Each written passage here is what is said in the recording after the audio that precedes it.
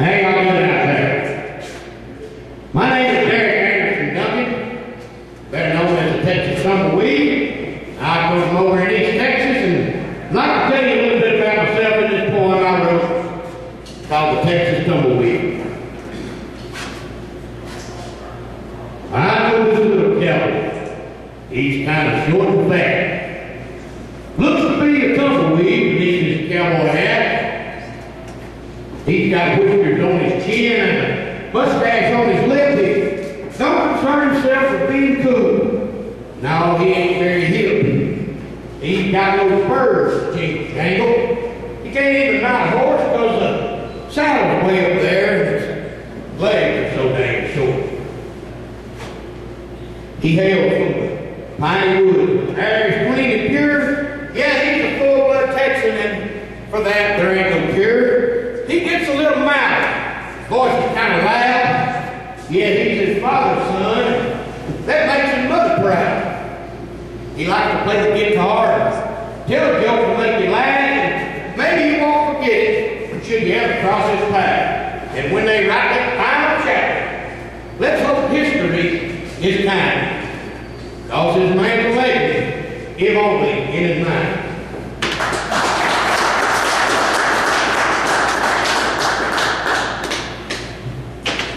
All right, I hope y'all enjoyed that. I don't know about y'all, but I grew up watching them old Western movies on TV, and I can't count the number of days that I laid on the living room floor with my belly rubbing in the carpet, my chin propped up in my hands, looking up the screen at John Wayne, Clint Eastwood. John Wayne, I said he's white, but he's worth it, you know.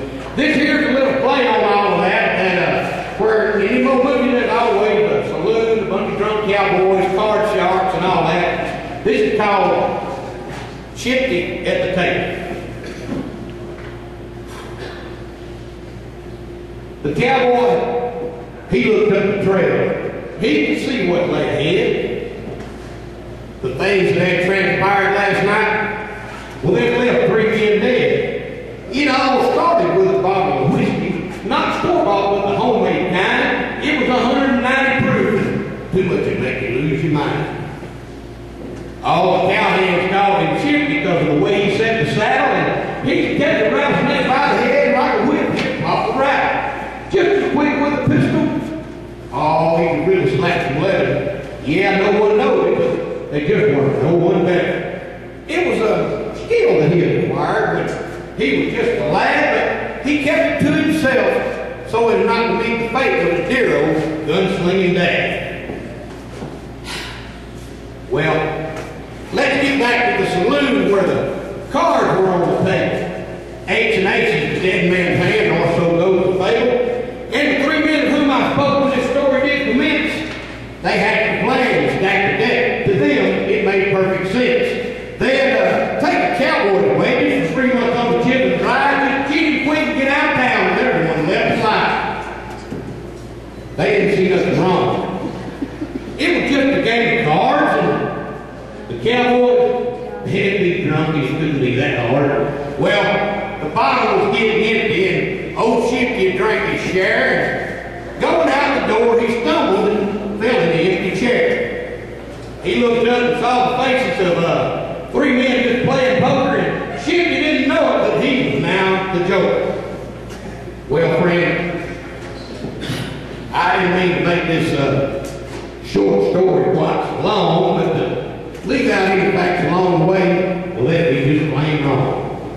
Now, the game had gone into the early morning. It ain't nigh over. The pot was big. Shifty was broke. Hurt near sober. The 3 card sharks, well, their plan had worked, at least that's what they were thinking, but they didn't know a few hours before old Shifty swapped the bottle that he was drinking. They all thought he was drunk, but Shifty, he was smarter.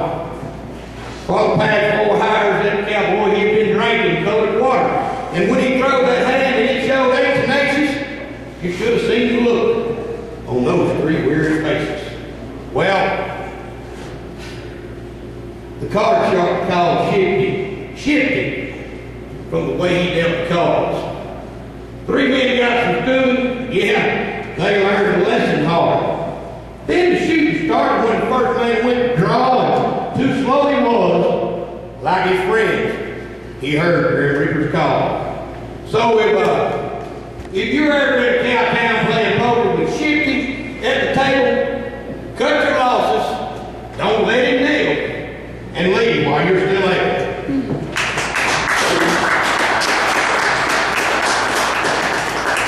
Thank y'all very much. Now, I was working on this ranch over in Louisiana one time, and I was kind of homesick. And I pulled out my cell phone and punched a few buttons and talked to the people back home, and I got over that homesick feeling. Then I got to thinking, what about them cowboys on the trail many years ago? They'd leave home, might not see home for 6 months, 6 years, or ever. And I was wondering what was going through their mind. And then the wind softly stirs, cool country air.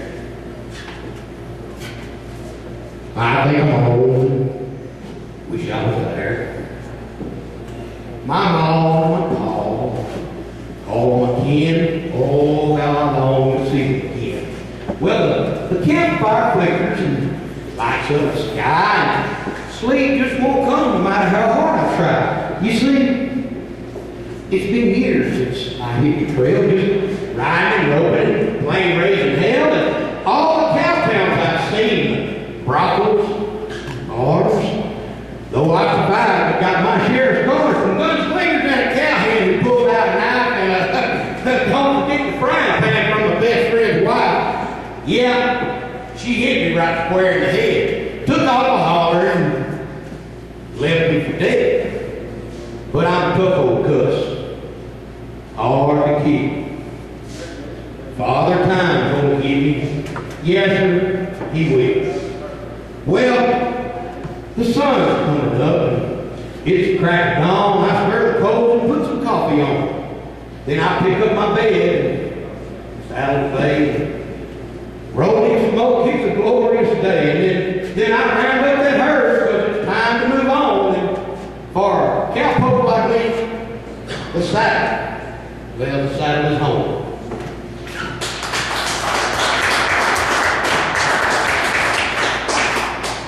Now, growing up, my grandpa on my daddy's side, he was a judge. My granddaddy on my mama's side, he was a preacher. So I was raised with the law on one side and grace on the other. That kind of influenced a lot of what I do. And this here is called the Cowboy's Last Epistle.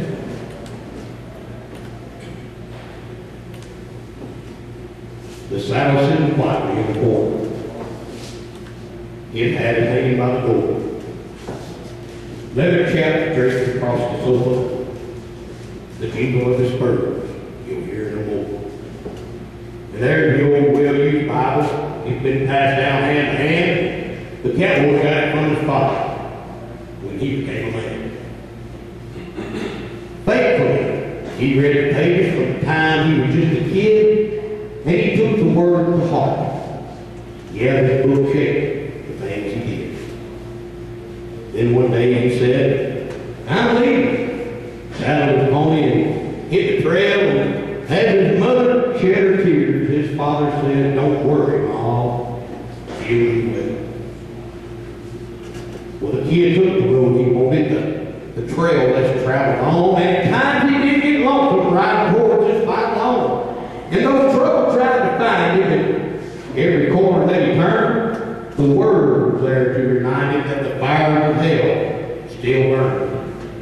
Yeah, Satan was his opponent in the war for his earthly soul, but with Jesus as his partner, this cowboy proved a worthy foe.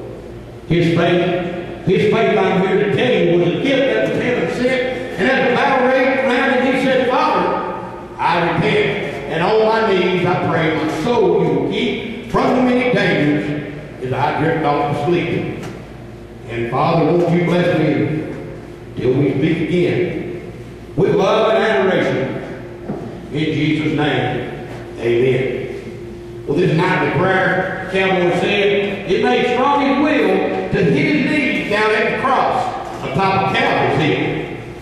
And the cowboy hungered daily for the manna he received, and his faith grew stronger each day that he believed. Then one day, while he was riding on the trail to another town, he heard the Father calling, and from the saddle, he stepped down. He swapped his lariat on the pulpit, all so that he could rope.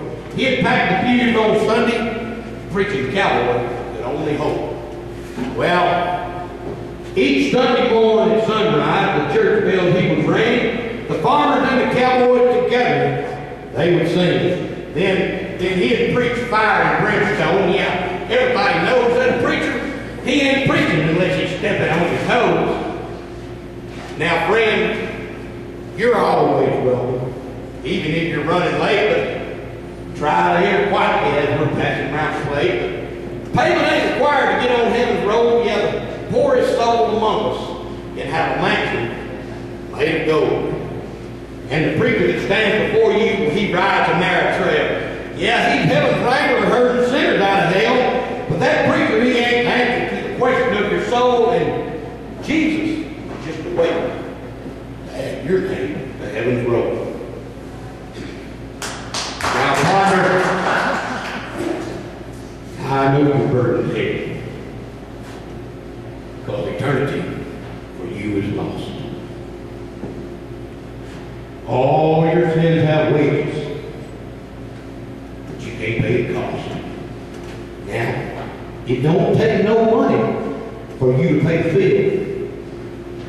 Just hit your knees down at the cross atop of Calvary's hill.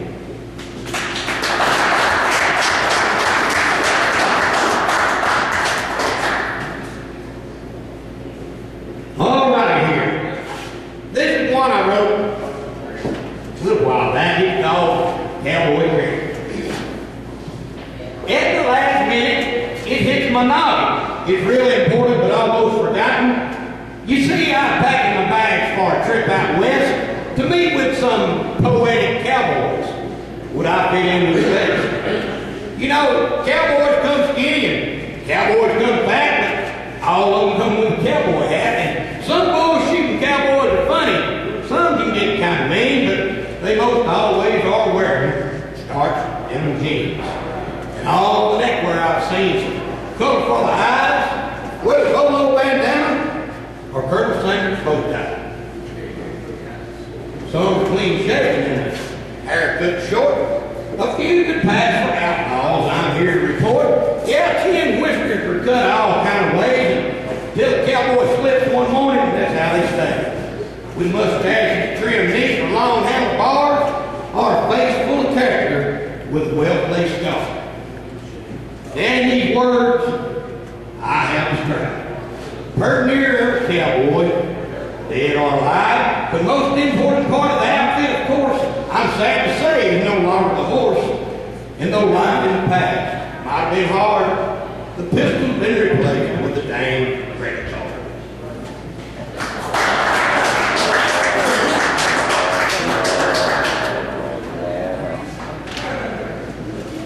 All right. This one here is called The Lawman and the Reaper.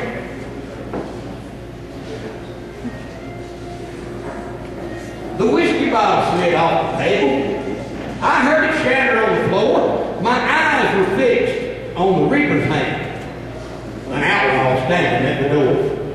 Shots rang out, the silence gone. The lawman breathed around his side. The pistol clutched in his dying hand, saw death grinning and stared at the knife.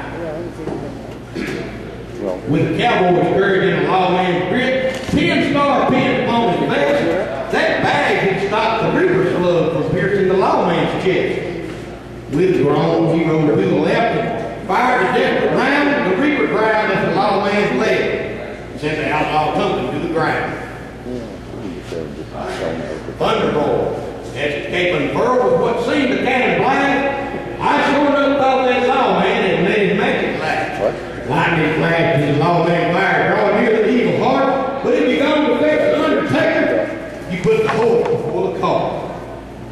piano man, well, he took out all throughout this night. With a lively tune, he set the stage for the contest for tonight.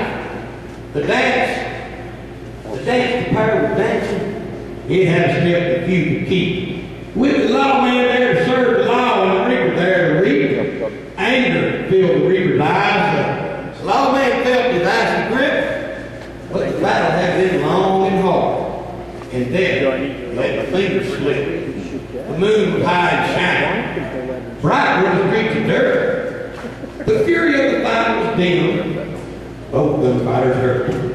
Then the lawman grew right to the breath. His fingers squeezed one final squeeze. The reaper stumbled backward, and the outlaw dropped to just one knee. With one round in the pistol, the lawman in the reaper's sight, the reaper he let out a howl, an outlaw laughed in the night. Well, the good Lord had been watching. As the fire of hell was growing hot, the reaper he came for a righteous man, but the good Lord worried not. The outlaw's eyes turned dark. He inhaled the reaper's wrath when he pulled the pistol trigger and set upon perdition's path. The ball was in the flintlock. The reaper packed the powder well, but an angel closed the barrel. Now the outlaw was on the head. As I sit here and watch this battle, good and evil stirred the dust. I pondered as the battle raged between the wicked and the just. Who was this tough old lawman? Wind blew in the tank. How did he know that evil had beat the good folks down? What stirred deep within him the will to stand and fight toe to toe with the reaper? Who guides this man tonight? His pistols moved lightning speed. I've never seen the like before. What sort of power did this man have to stop Satan at the door? As I picked up that broken bottle, I looked up and I inquired, what burned within his soul? How was he so inspired? And with his hand he brushed a tear from his weary eye. He bowed his head and pointed the broken finger to the sky.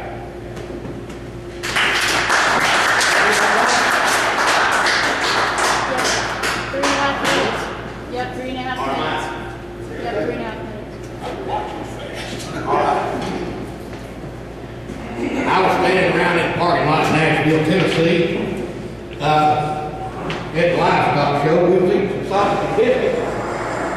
And one of the cowboys, a fellow by the name of Pinky Lee Morgan up in Denver, Colorado, he was complaining about the biscuits, what he was eating.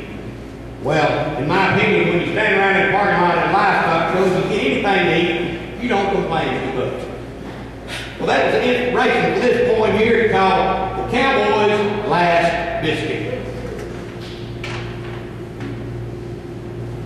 Old Cookie was up before the sun began to shine, slicing the bacon. He couldn't think this time. Yeah, breakfast was always good. He had skills beyond compare. He could make a bender on it just like he had way up there. And the coffee in the pot, always strong and black. Just one cup, my friend, with this curl of hair that's on his back.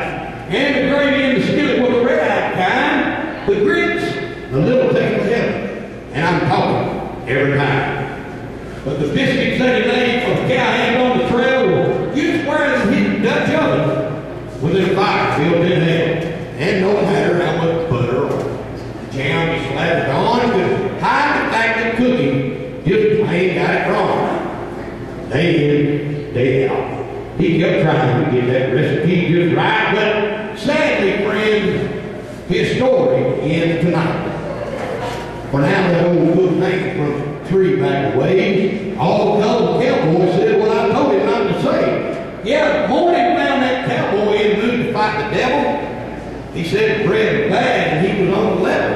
But there was just one thing that old cowboy didn't understand. Those biscuits were the kind Cookie's mama made with her own frontier hands. So Cookie, he whipped up a gun and cowboy time had passed. He didn't know that awful biscuit was going to be his last.